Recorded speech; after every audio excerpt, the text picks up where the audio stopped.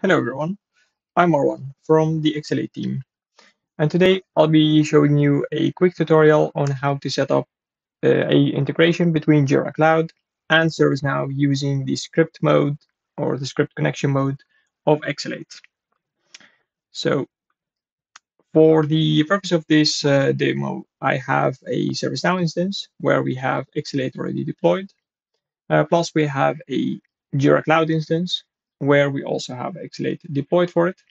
To go through the installation, just visit our docs.exalate.com website, where you can scroll to the Getting Started section, where you can just simply select the platforms that you would like to connect.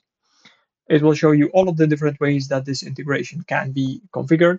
Just select the one that you would like. So moving on from the installation point, where you will find Exalate in the app section for Jira Cloud. And for ServiceNow, you will have a link where you can reach it. So if you are just on your main screen, you can just search for it basically by going to All and searching for Exalate, where you get to the Exalate Bridge app page, right? Which is this page over here. Also have a look at our Getting Started section, where you can just click on the step-by-step tutorial. But moving on from that point, let's continue. So I have a task over here that I have created for the purpose of this demo that we're going to be using to send this task from Jira Cloud to ServiceNow. In order to do so, we need to establish a connection first. So heading back to the Exalate panel, where I'm currently on the connection screen, I'm going to initiate a connection. And this will ask me to provide the URL for the node of the system that I'm trying to connect to. So I'm just going to copy that URL here from the ServiceNow side and paste it in.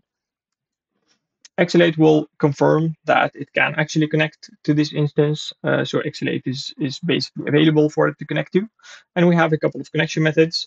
For the purpose of this demo, we're going to focus on the script mode, which is the most powerful way of and the most flexible way of using Exalate because it uses Groovy scripting, which is a Java-based coding library. And using that, you can basically create any kind of logic that you would like to have in order to meet the synchronization or integration flow that you would like to have. All right. So selecting the script mode, we're going to continue. It will ask us to provide a name for our connection. So I'm just going to call this Jira Cloud to Service. Now I'm just going to add my name to the description for easy finding and continue. It will also ask us specifically for Jira Cloud to select a project. As Jira uses a project-based configuration, whenever and if we will send any kind of incident from ServiceNow to Jira, this is the project where a new issue will be created in Jira by default. We can set up Exalate to synchronize or send issues to different projects. However, during the initial configuration, we just need to select one project to get started. So then we click Initiate, where the connection on the Jira Cloud side gets set up and configured. We get an invitation code that we can copy by pressing on this button. If you manage the other server, you can just visit the same connections tab on the receiving end, or just send this invitation code to whoever manages the other server. And then we're just going to click on Accept Invitation, paste in our invitation code, and click Next. And our connection is established. So if we just close this window, scroll down a bit, this is the connection that we have just created. And if we go down or we return to the Jira Cloud connections page and refresh it, you can see that our connection is active. Just by having our connection set up, we can already start to synchronize issues and incidents between the different platforms because Exalate already comes pre-configured with some basic configuration. So to show that, I'm going to the ticket that I had created previously. And we have an Exalate panel here on the inside of the interface. where we can open this panel. It will show you whether a ticket is currently synchronized or not. And it provides you two options. So currently this ticket is still new. It has not been synchronized. Our connection has just been established.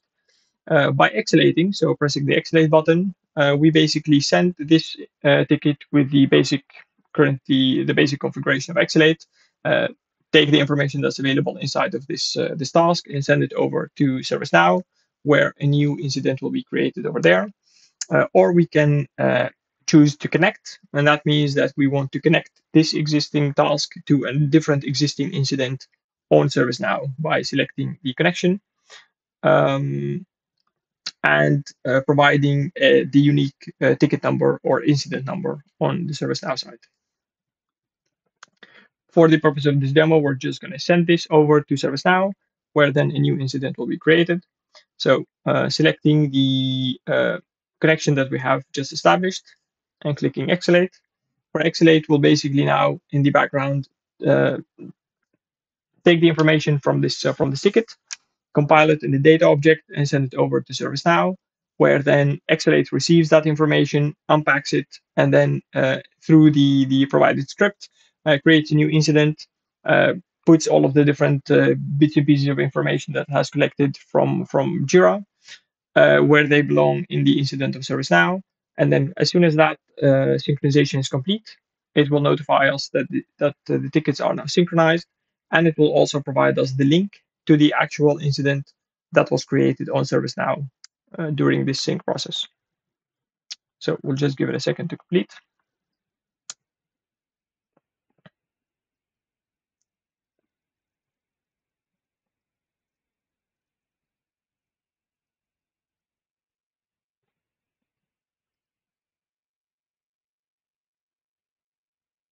Maybe just refresh the page. All right, so it is synchronized. And this is the incident that was created on ServiceNow. This is also a live link, so I can just drag it here to my title bar and open it up, where it will bring us to this incident that was created during the sync process, where the information that was taken out of the ticket on Jira, gets entered in here. All right. So you see the comments, you see the description, the title that was provided, and everything. All right. Now, how does this work? Let's dive into the connection, where I can briefly explain how Exalate uses the script to perform these tasks.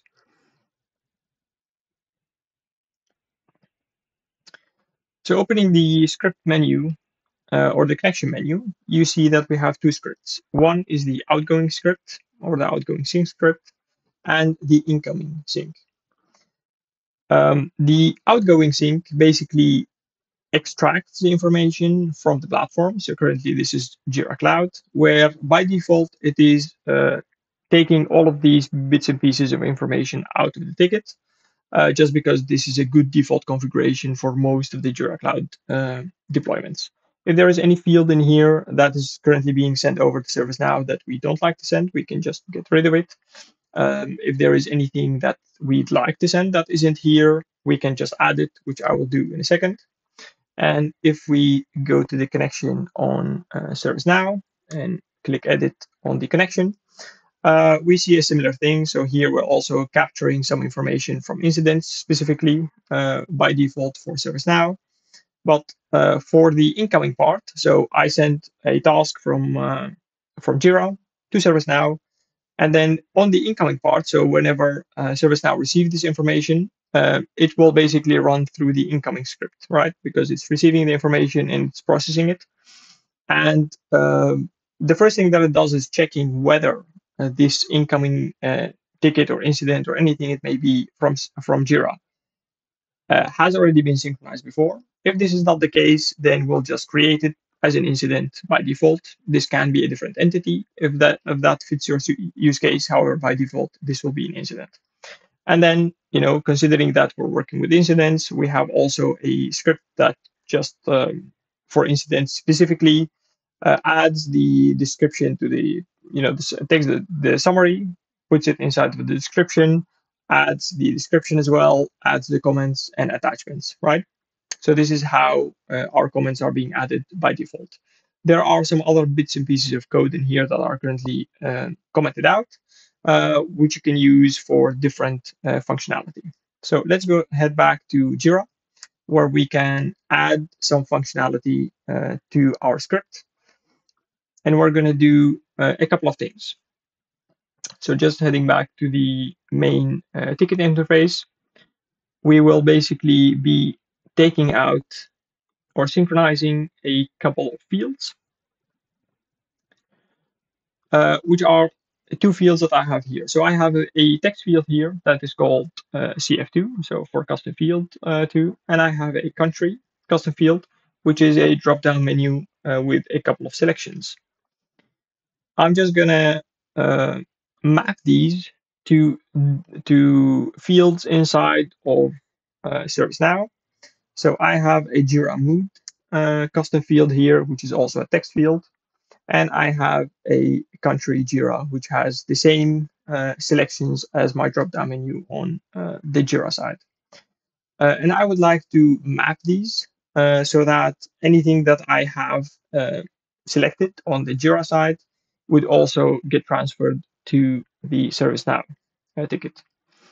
So to do so, I'm going to have to add the mappings for these fields inside of my outgoing sync because I want to capture the information that's available in the ticket for these fields. And for that, I have these code snippets. So one is basically just taking the custom field that is named CF2 that we saw a second ago, and it's taking the value of the country as well, custom field. And so basically this is just outgoing. So this will be sending that information. However, we also need to process it when it arrives. So on the ServiceNow side, on the incoming script, because remember, this is where we handle all of the incoming information, we also need to make sure that we are processing that information and assigning it to where it needs to go inside of the tables of ServiceNow. And for this, we're going to do we're going to assign the value. So this is the CF2 field that I'm sending, and I just want its value, and I'm assigning it to the Jira mood field that I showed you before. And we have the country, which is a drop-down menu where we're taking the value out of it and assigning it to the country Jira field in ServiceNow. Also, I would like to do some status mapping. So if the status changes on the ticket on the Jira side, I would like also to change the status on ServiceNow. So we have a couple of statuses. So we have to do, in progress, in review, and done. And on the ServiceNow ticket, we also have some different statuses that we can assign. And they don't have to be similar because Exalate bridges the gap between the two different status flows that the different systems can use. So in order to do so, we have a code block that is already included here, which does the status mapping. But I have one that I have pre-made for this system specifically. And all that is this piece of code does is create a map first, where we basically say that if I receive from Jira a ticket, or a ticket gets updated and the status is to do, I want the status to be new inside of ServiceNow. If it is in review, I want it to be on hold in ServiceNow. You see that I don't have the in progress here. And this is for the reason that any status that is similar on both platforms does not need to be included in the map. So it will just get assigned automatically. So on Jira, I have in progress. And on ServiceNow, I also have an in progress, which have the same naming convention basically. So I don't need to include these in the map. only like to do, to new, these are different, of course. In a review, on hold, these are also different. And then, we have some logic to make sure that this gets checked and assigned. So now that we have that in place, we can publish. And what I'm going to do is just populate these fields with some values. So for the CF2, I'm just going to enter blue. And for the country, we're just going to select one. And I'm going to change the status to in progress. Remember, this was the status that we don't have in our map because it's similar on both systems.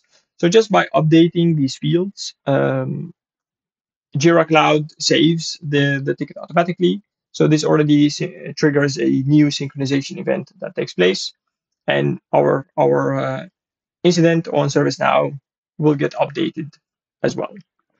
Also, for the sake of completion, let me also just add an attachment very quickly. So we'll see this arrive on ServiceNow as well.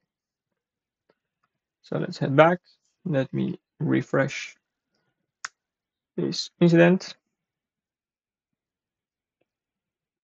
And we're just going to give it a couple of seconds.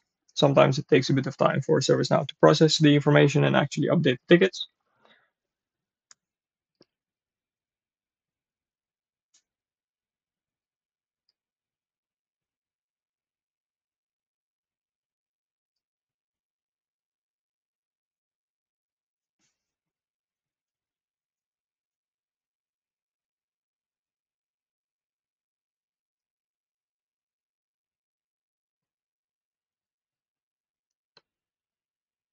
All right. It is taking its time, that's for sure.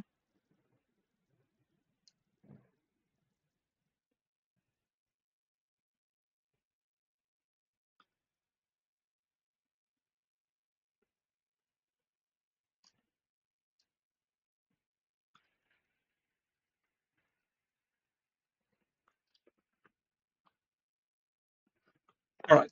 So we can see now that the status has changed to in progress, the country has changed, and the mood has taken the value blue as assigned.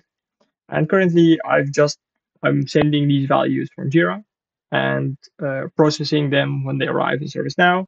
I can also do the reverse, so also send the values of these fields to Jira and process them when they come in from ServiceNow, so that they can change on both sides. And if that is your use case, right?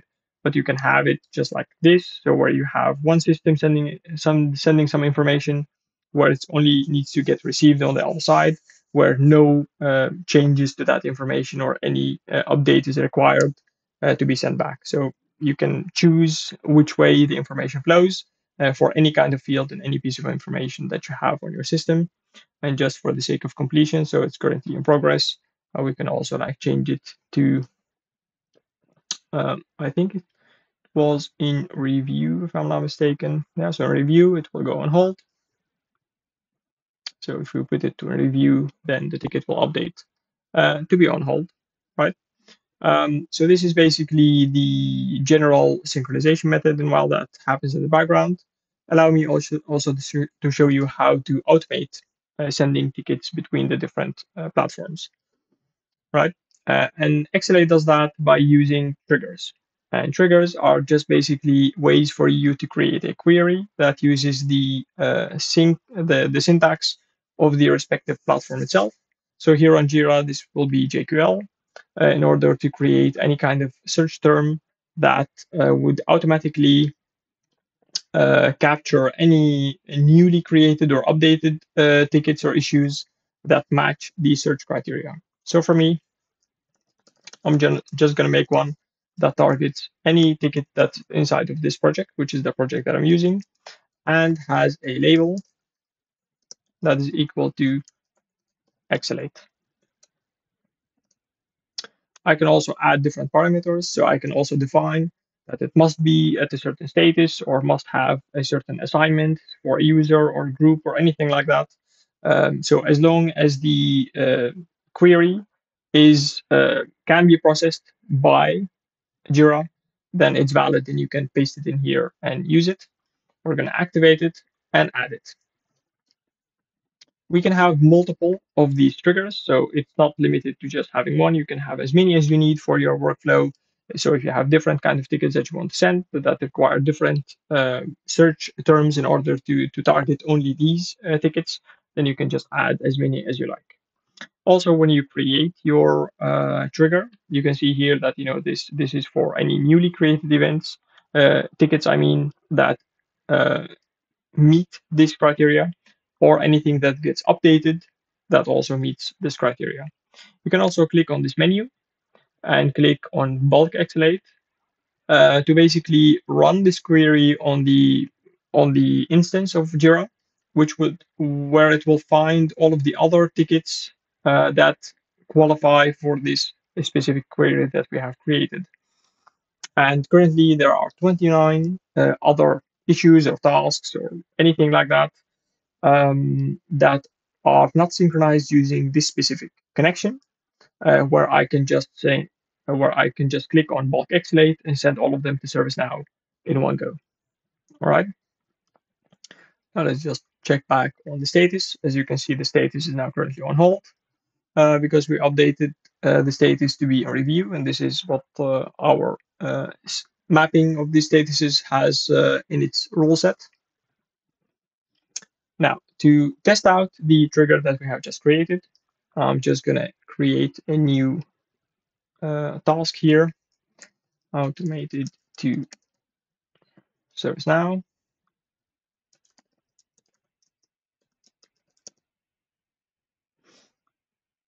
And click create. So we'll just open this one. And currently, it doesn't qualify for my query just yet, or for my trigger. So the ticket is currently not synchronized. It needed to be inside of the project, which it is, and it needed to have the label Exalate, which it doesn't. And now that I've added this label, it will now, the trigger will pick up that this ticket now qualifies for the search that we have done. And as you can see, it starts the synchronization right away. So now a new ticket will get created, or a new incident will get created on ServiceNow. Again, the same thing will happen. So we have a twin or a pair of tickets on both systems where we can, again, do synchronization between, using our rule sets, of course, to synchronize comments, attachments, and all of the custom fields that we have pre-configured so far. So I hope this shows you a bit of the different options that Exalate provides you, all of the different functionality that it allows you to use, and all of the different things that you can utilize Exalate for. So thank you very much for watching. And if you're interested, please visit the exalate.com website where you can learn much more and book a demo with us. Thank you very much.